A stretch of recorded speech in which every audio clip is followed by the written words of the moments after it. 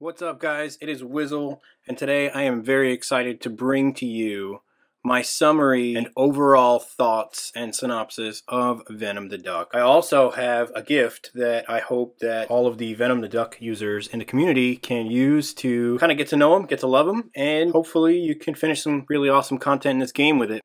I will have a link in the description of what that is. If this is your first time here, do me a favor, go ahead and hit that subscribe button, hit the bell. This way you can stay up to date. This is the first of hopefully many series to come. I took a different approach with Venom the Duck, and I wanted to be able to show you what he can do without all of these crazy buffs. And the first, I would say 90% of the content that I've shared thus far this week has only been no buffs. And today I have a really cool surprise to show you at the end of this video. So stay tuned, you're going to want to see it. But for now, we're going to go ahead and take a look at a couple of different recipes for the buffs that really make Venom the Duck shine. Let's get into the recipes. I want to show you guys what this is all about. Venom the Duck is a customizable champ.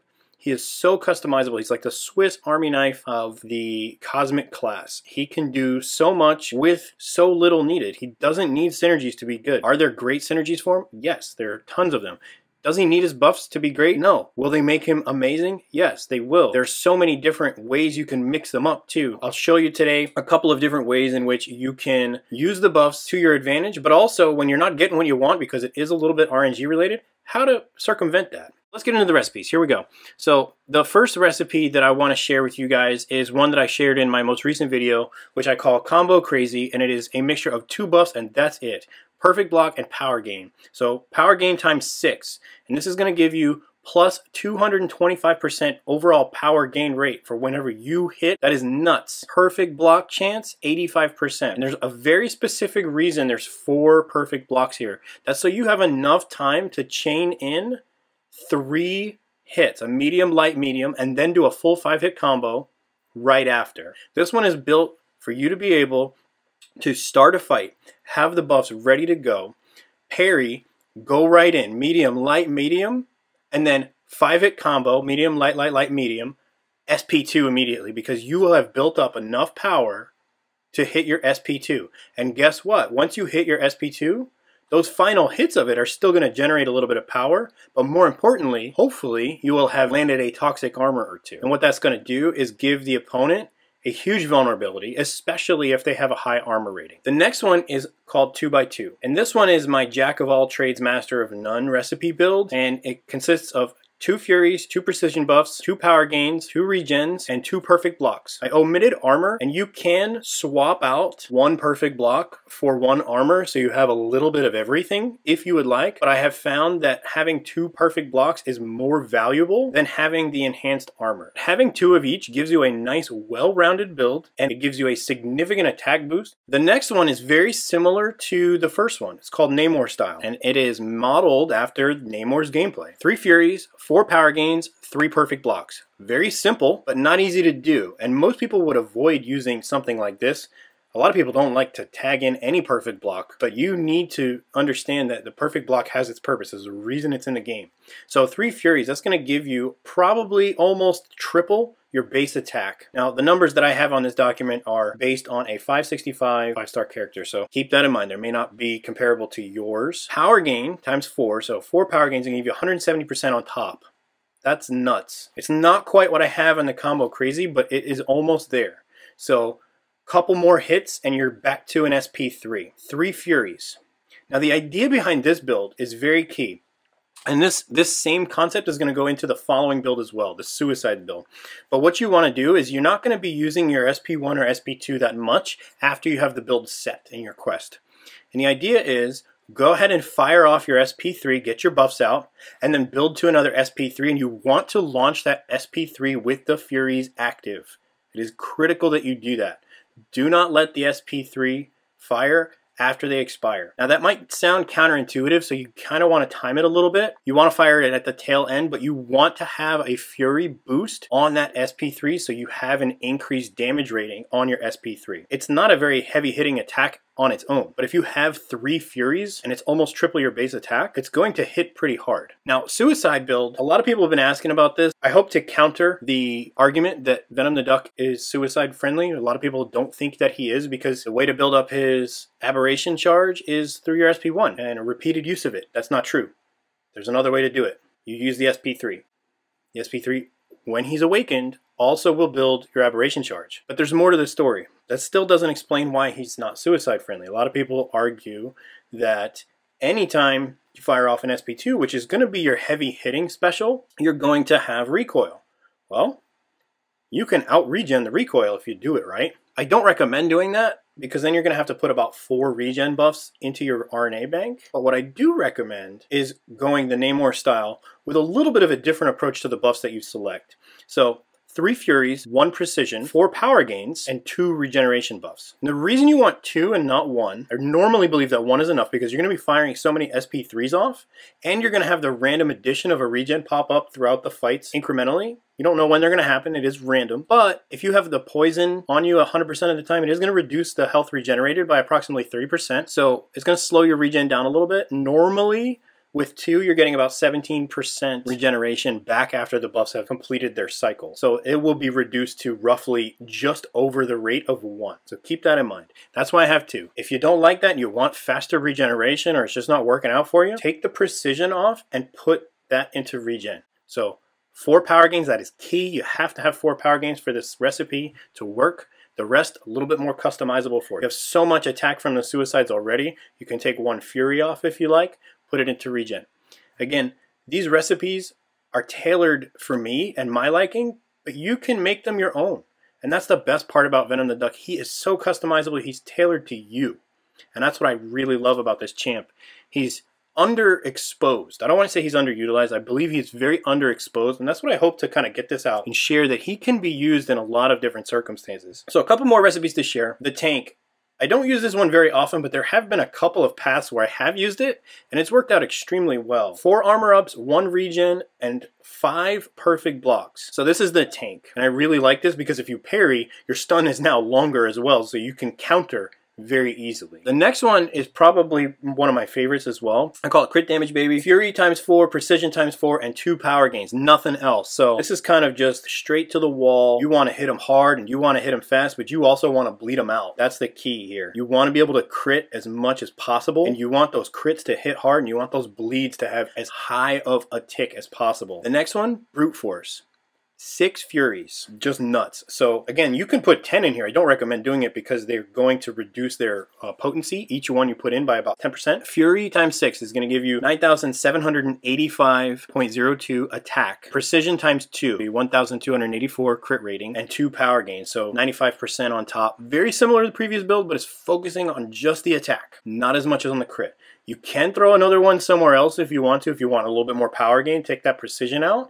But you want to keep those 6 into attack. It's not relying on the bleeds as much. And then the last here, Labyrinth of Legends, the Survivor build. Fury times 3, Precision times 2, 1 power gain, 1 regen, and 3 perfect block. And the reason I have 3 in perfect block, Limber in Labyrinth. There was recently a video by Hector, which I thought was awesome, where you can kind of get around the Limber of Labyrinth, but the timing is so small that not every champ can do it easily. So I do recommend extending your perfect block chance a bit more. This will give you plenty of time after Limber has expired to continue to parry throughout the rest of the fight. You don't want to do that with every opponent, but you definitely will have enough time to rely on a parry if you need to. 1 regen is all you need for Labyrinth. Those fights are long. They're really, really long. You're gonna have more regeneration buffs proc throughout the fight. Don't worry about having 4 regens, and you don't need to worry about power gain as much in Labyrinth either. You want to be able to control what special you're throwing more precisely.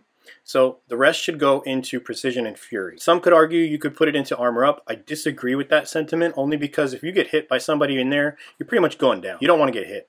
That's the key to Labyrinth of Legends. I do have an attack build as well. The attack build is a little bit leaning more towards some of the attack enhancements, but it's not that different from this build. So 4 Furies, 3 Precisions, 1 power gain, 1 regeneration buff, and 1 perfect block. I would recommend using this only if you're comfortable and you've already taken a path or 2 in Labyrinth, and maybe you just need to finish it exploring it and you want to try the duck out.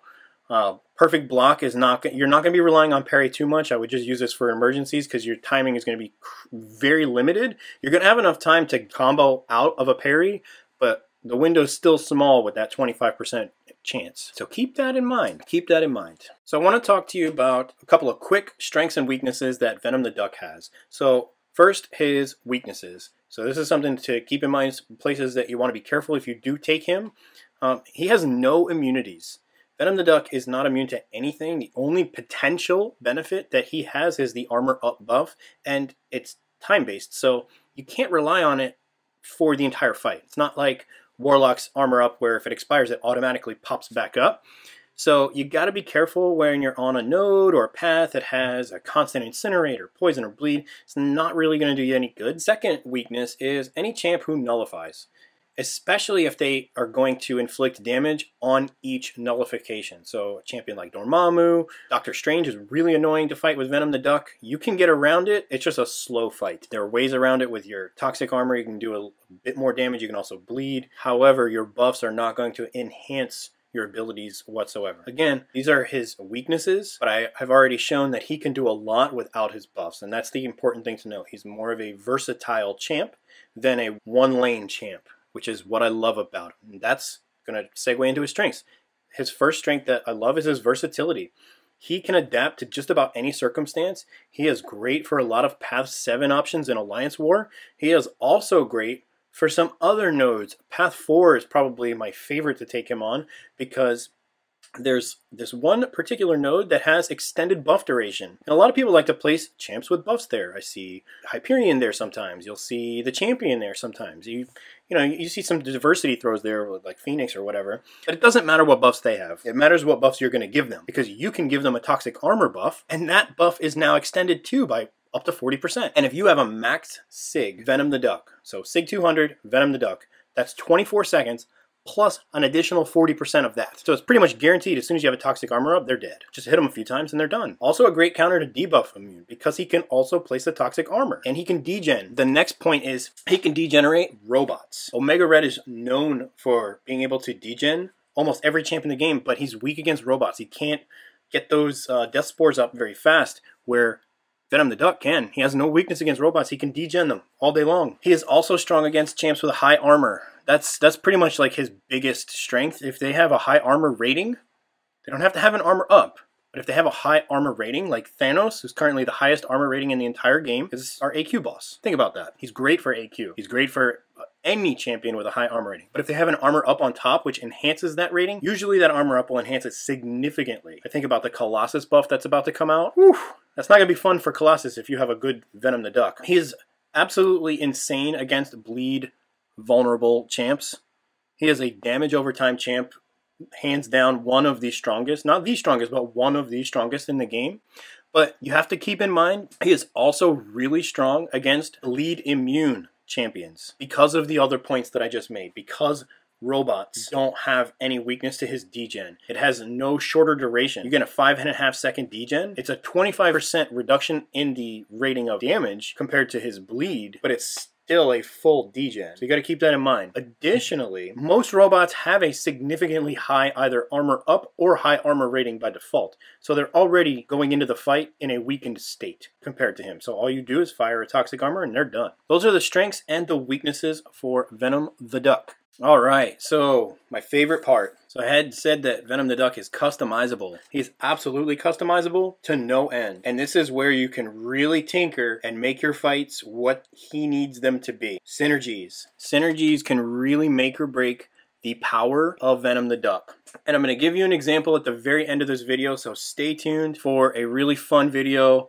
really fun fight, and I'm very excited to share it with you. So the first synergy, and I have a few to share, and I'm going to share these in a specific way. So they're not in batches of 5, they're in batches of 3, because the way that Venom the Duck works is you cookie cut him the way that you need him. You don't just apply all. It's not like the Blade Trinity with Ghost Rider and Sparky where you have those two. Those are the two you use 90% of the time. He works very differently. So you pick the synergy that works best for you at that moment for what your opponents are, what your path is, whatever the case might be. So let's kick it off. Genetic code, extended bleeds. This is a big synergy. This one is where you're going to get a lot of damage out of Venom the Duck. So the members of this synergy are Venom the Duck, Symbiote Supreme, and Blade. And what you're going to get for having just these 3 members on your team is Venom the Duck is now 15% Nullify and Fate Seal resistant. And that's not really all that great, but it's, you know, hey, it's a little bit of a help. But the big wins are below. 18% bleed debuff duration for Venom the Duck specifically. Those are solo buffs just for Venom the Duck. He's greedy. He's the only one who gets buffed from that. Symbiote Supreme also gets a buff on this synergy. Each time a stagger's duration expires, it has a 25% chance to reapply itself. That is very, very awesome. And then the last piece, which is the most important one, is all symbiotes increase the duration of all bleed debuff effects by 20%. So you're looking at a 10-second bleed. By default, it's 5.5 seconds. It is now a 10-second bleed with just these 2 additional team members on your team. Just these 2. All right, next synergy, Cosmic Supremacy. Team members are Venom the Duck, Black Bolt, and Ronin. This is a very old synergy, but a very good one. A lot of people use this synergy for Hyperion, and you can stack this synergy on top of itself. It's not unique. Really, really good. And what it does for Venom the Duck, Cosmic Champions gain 30% duration for all of their Fury, Precision, Cruelty, which doesn't apply, and Armor Up buffs. So 3 of the 4 buffs that this will apply to, huge benefit. He also will get 115 critical damage rating. So for every crit, it's going to do just a little bit more damage. The next synergy, a similar but slightly different one. And I tend to prefer this one over the previous one. Now this is a unique synergy, so it does not stack. However, it's a little bit more broad. So this one is called Cosmic Power. Venom the Duck, Captain America Infinity War, and Gamora. And what this does is Cosmic Champions increase their buff duration by 25%. This applies to all of the buffs. Every single one of them. Doesn't matter. Even ones you receive from other synergies. If it's a buff and it's time-based, the duration is now 25% longer. Genetic Recode. This one's universal. This one I use quite frequently. I really love this synergy for longer questing. Venom the Duck, Howard the Duck, and Domino. What Howard the Duck does for you is every RNA banked buff that you have, and you can get up to 10, you get a 2% attack increase for every buff in the bank. So by the time you have filled up the RNA bank up to 10, you now have a 20% attack boost. So one synergy, 20% attack. The second one is Domino. Now this one is what got me started on thinking about how to use this champ a little differently.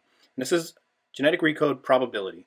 And it increases Venom the Duck's ability accuracy during special attacks by 35%. Why would you want to do that during special attacks? That's an excellent question. I asked myself this because 35% didn't add up to me. And the reason it didn't add up to me is because the only special attack that I wanted to use when I was learning this character was the SP2. And it has a 75% chance to inflict the toxic armor.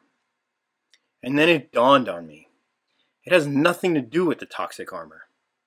It has everything to do with what I'm about to share in the final synergy. The best synergy team that I have found for Venom the Duck. It is the absolute most used team that I have for him. Great for any circumstance.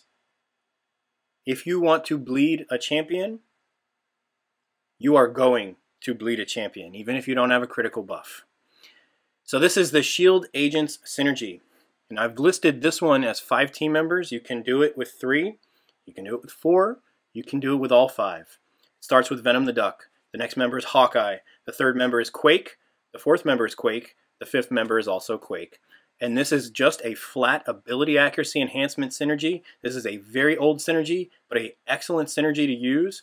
And what you're going to see after you put these members on your team is Venom the Duck starts bleeding people out like Carnage. He starts bleeding people out like Nick Fury, just not as powerful, but fast.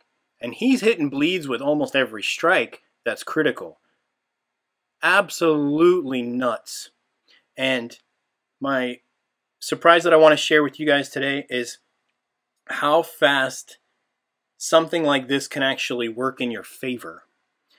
If you really want to bleed somebody out and you have this synergy, well, why not test it out on Realm of Legends Wolverine and see how fast we can take him down. No suicides, no boosts, no reverse healing,